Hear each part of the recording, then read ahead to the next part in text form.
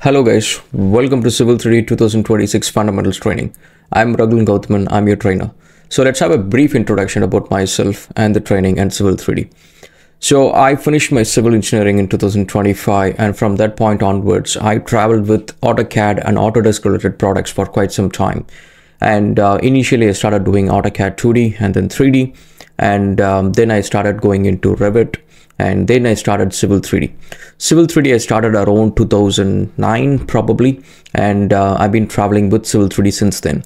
I work with a lot of other product suites from Autodesk as well, even from other vendors. Most cases I'll travel around Vault, Autodesk, Civil 3D, AutoCAD, and Fusion 360, Blue, BIM, and all of these products. Navisworks, InfraWorks, you can name it. So I travel with all of these Autodesk products.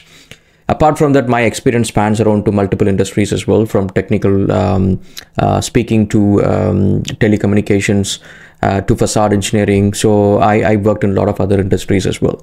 So when it comes to Civil 3D, so I was authorized as Autodesk Civil 3D trainer, and for almost like 7-8 years, and I was doing a lot of training courses globally and also within Australia. I was one of the lead trainer for Australian Autodesk top resellers, and I've done over 200 trainings in Civil 3D. Okay, so now looking at the course today, so Civil 3D is one program that, being a civil engineer, it gets you to a very good spot, because most of the CAD programs, if you look at it, they will have the CAD element where you can do the basic drafting and design, and most cases it stops there.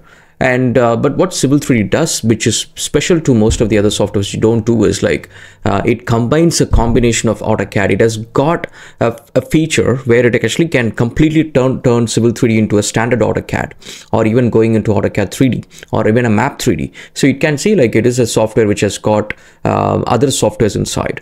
So it can transform from AutoCAD to Civil 3D with just a click of a button. And not just the user interface, even the workflows. I mean, like when you can actually have 2D layouts and plans and things like that, along with your 3D elements such as corridors and pipelines and surfaces.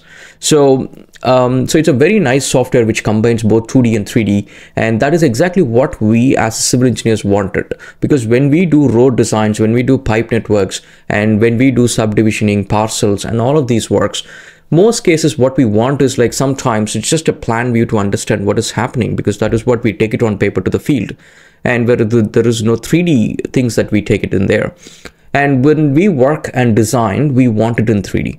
So Civil 3D does both of those things, which is very unique for most of the other products in the similar segments.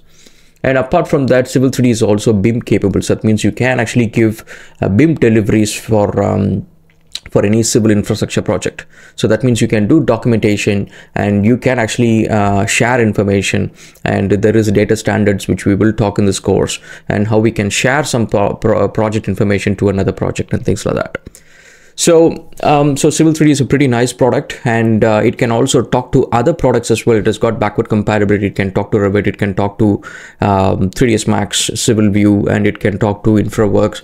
It can talk to a wide variety of programs as well.